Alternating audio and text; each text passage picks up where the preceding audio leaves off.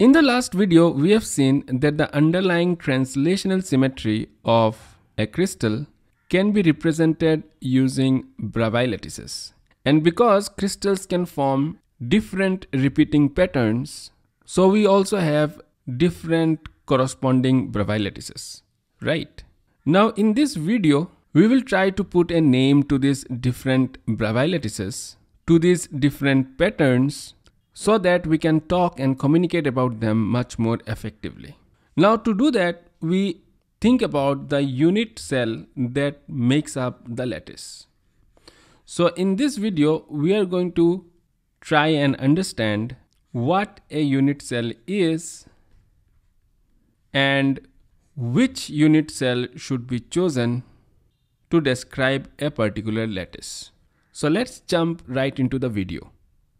Let us take a look at this particular two-dimensional lattice. Now, if you had to name this lattice, what would you have done? Well, we can think of this lattice to be made up of these squares, right? We can take this particular square and we can translate it. And in this way, via translation, we can cover up the whole lattice. So all we did was we thought of a particular unit that on repetition can cover up the whole lattice. So this particular unit is called the unit cell, and a unit cell should always be so selected such that on translation it can cover up the whole lattice. Now because this lattice can be thought to be made up of squares, so we can go ahead and call this a square lattice.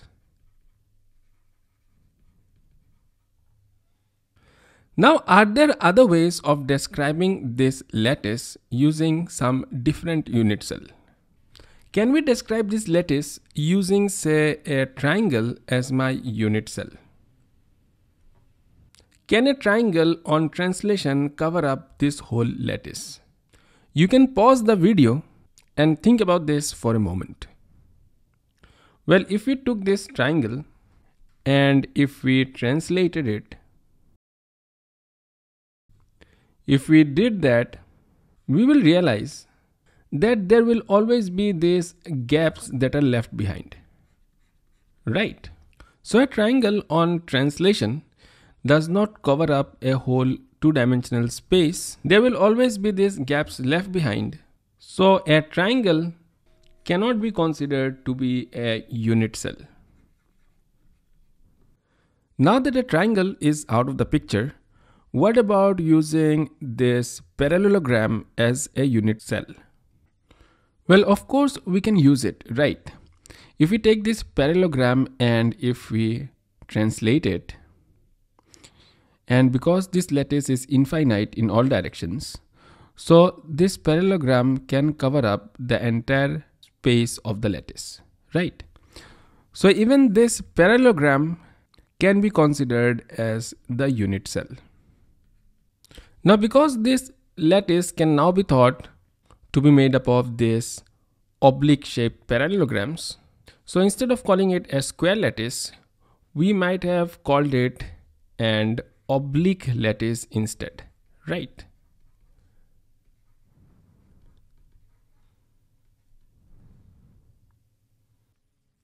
Now besides this parallelogram and the square, there are also many other ways of selecting a unit cell. We can, for example, take this rectangle made by joining all these lattice points. We can think of this as the unit cell because clearly this rectangle on translation can cover up the whole lattice. Or we might have simply chosen a bigger square or maybe a longer parallelogram. The choices are actually pretty limitless. Because all these shapes on translation can cover up this infinite lattice, so even all of this can be thought of as the unit cell. However, unlike the square and the oblique, which has lattice points only at the corners, all these other unit cells has lattice point at the corners, but also at some additional places, right? Now all such unit cells that have lattice points only at the corners, all such unit cells are called the primitive unit cells. While all others, which have lattice points at some other positions also besides the ones at the corners, all such unit cells are not primitive. Now because there can be many different non-primitive unit cells, so therefore we do not focus much on them, and instead we generally use these primitive unit cells to describe our overall lattice. However, the non-primitive unit cells do play a role sometimes, and we'll talk more about this in a future video. Now can you think of some other primitive unit cells that can describe this lattice? Well, actually there are a few more, right? We can think of this lattice to be made up of this kind of oblique unit cells, or maybe even these ones which are like more oblique. So there are many such ways, but we will go ahead and bunch all of this together and call them obliques. So because this particular lattice can either be thought to be made up of squares or obliques, so we should either call it a square lattice or an oblique lattice. But what do we call it? Do we call it square or do we call it oblique? We have to make a decision, right? And this decision actually depends upon the unit cell that best describes the symmetry of the overall lattice. So what do we mean by this? Let's try and understand. So what exactly is a square? Well, besides the fact that in a square all the sides are equal and all angles are 90 degrees, if I take a square and try to rotate it along this particular axis, if I do that, we will see that the square repeats itself after 90 degrees, right? In other words, if I start from my original position, and if I rotate this square along this axis by 360 degrees, then the square will repeat itself 1, 2, 3 and 4 times, right? So we say that this axis has an order 4 and we call it a C4 axis of symmetry. Now a square also has other axes of symmetry like this one. And if we rotate the square by 360 degrees along this axis, the square will repeat itself 2 times. So we call this axis a C2 axis of symmetry. So a square has C4 and C2 axes of symmetry. What about an oblique? Well, if I rotate the oblique by 360 degrees along this particular axis, then the oblique does not repeat itself after 90 degrees. In fact, it repeats itself only after 180 degrees.